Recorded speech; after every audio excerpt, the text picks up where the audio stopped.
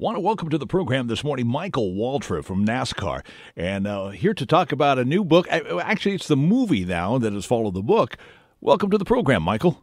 Thanks for having me on. Yeah, it's a great day. It's beautiful here in North Carolina.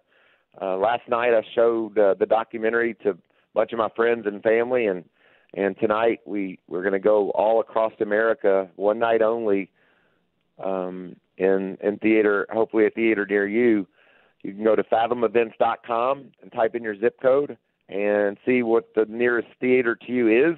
And I'm really happy about the documentary. People have enjoyed it, appreciated it, and I can't wait for the world to see it. The name of the movie is Blink of an Eye, and it basically, in a nutshell, follows what you went through in that day 18 years ago, not having a NASCAR win yet, 62 race losing streak.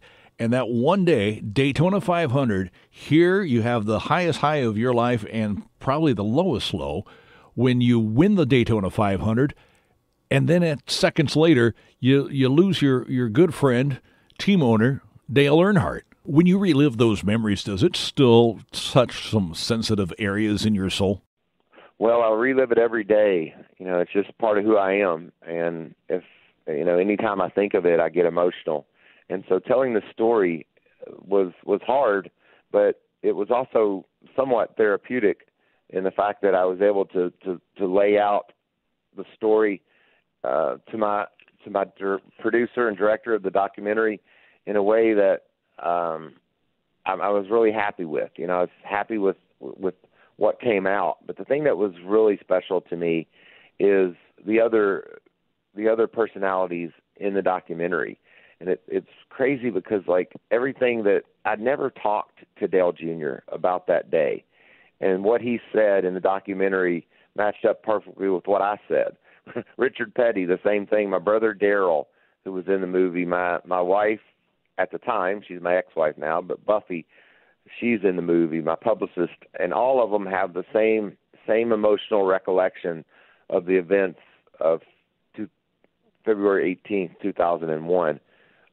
A day, like you said, I took the checkered flag, and I thought the whole world was perfect. I mean, I'd just driven my buddy's car, my friend Dale, who told me if I ever drove for him, I'd win races. I'd just done exactly what he said I was going to do.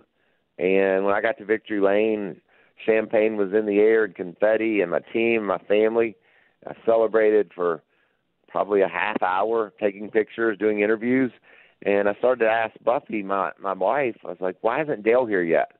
Because I knew that he's going to come through that gate and grab me and give me the biggest bear hug I ever had in my life. And I wanted that so bad. I wanted that more than I wanted the money or the trophy. And he never came through that gate. And I later would learn, probably 45 minutes after the race, during some of the press interviews, my publicist cut in and said, we need to leave now. And that really confused me, and it concerned me. And she would tell us that Dale had died on that last lap crash. And that's just got to be tough. Michael, have you ever asked yourself why you were handed those cards? I mean, the highest high of your life, and then almost immediately the lowest low. Do you ever ask yourself, why me? No, I'm a Christian guy. I believe that our days are numbered here on earth, and our hairs are counted, and when it's our turn, it's our turn. And that's how I live. That's how I'm able to reflect on it and tell the story, because Dale was driving off turn 4 in Daytona and saw his buddy and his son going to take the checkered flag and win that race. And there's a Bible verse that says, when you believe and you leave this world, you wind up in the presence of the Lord.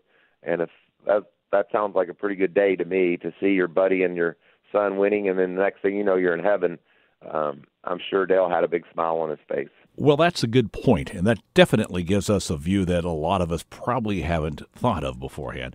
Michael Waltrip, I appreciate you taking time today to give us a call and talk about this movie that's going to be shown tonight, blink of an eye. We look forward to when in the future it might also be in some other outlets as well. It's a great story. You're a big part of all this. And Michael, it's just an honor talking to you, having followed your racing career and all that you've done over the years. It's a pleasure and an honor to have you here on the morning show this morning. Well, that's awesome. I appreciate you having me on. Like I said, you can go to fathomevents.com, type in your zip code, and it'll tell you a theater near you. Michael Waltrip, thanks for joining us. Have yourself a terrific day. I appreciate you having me. Thank you much.